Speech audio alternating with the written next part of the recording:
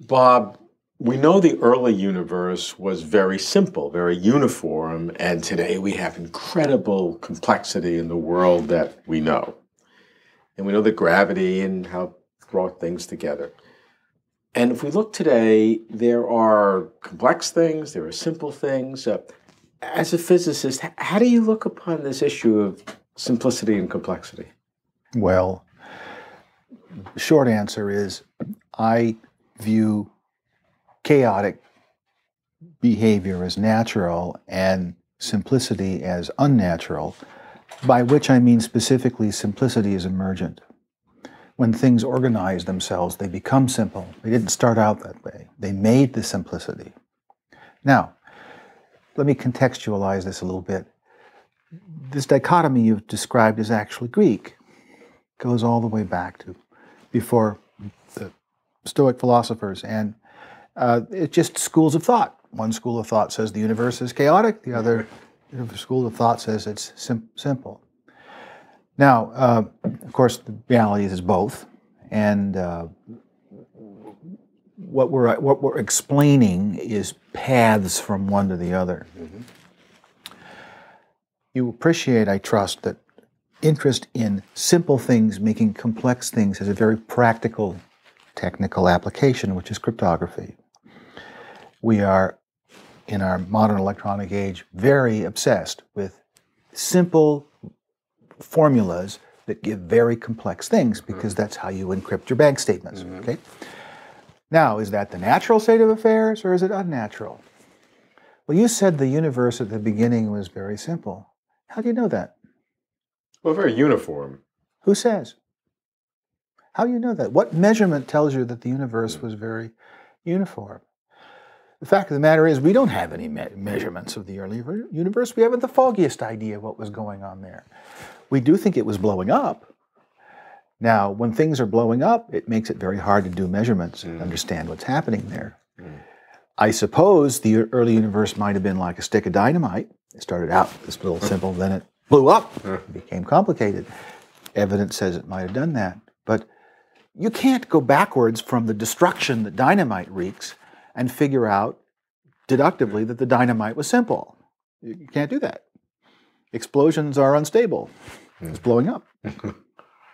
Okay. Well, you mentioned something very interesting in terms of simplicity being an emergent property in today's world, where something complex came together in some way and created something. Now that's the opposite of the way many would think. Many people would think that you have a lot of simple parts and they come together to make something complicated. That's the normal way that you would think. And you reverse that to kind of give us a new way to think about the world that we live in. I suppose so. You know, it really isn't all that new. And there are examples of both. For example, my favorite thing in the world, which is a big piece of silicon, starts out life very hot, as jumbled, complicated atoms. And then it cools and registers and becomes something simple, and it gets some special properties as a result. Now, those properties are very simple. That's why you can engineer with them. On the other hand, I suppose you might have the early world with a bunch of water and some lightning strikes in it, and so many people think chemistry happened and life emerged, and life is really complicated. Now, I guess the simplest answer I could give you is the natural world I know about has both kinds of things going in it. And things flow in both directions. Yes. Now that is a rich understanding, and that itself adds to the richness. I don't want to say complexity, because that would be kind of circular. You know,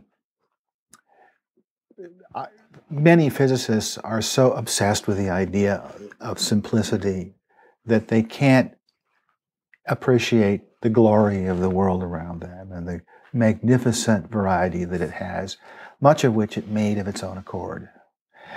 Now, you ask anybody on the street, a housewife dealing with a family, a contractor dealing with subsoils, somebody dealing with the weather, and they'll all laugh in your face. Of course it's complicated. You know, life is complicated. It's only the physicists who think it's not complicated. So this is not a revelation at all. But from a physics point of view, when you're trying to really understand reality, you have to understand the levels of simplicity. That in some cases, simplicity may be some small independent things, and in other cases, simplicity may be a different way of organizing complex things. Sure, and let's focus that a little bit and note that a scientist is trying to figure out how things work, and so is looking for simple things in nature as a clue. Okay? So we kind of care about the simple things more than the complicated ones. We'll say they're not important. Now, saying a puppy is not important is absurd. You know, a puppy is important, but it's not simple, it's easy to understand.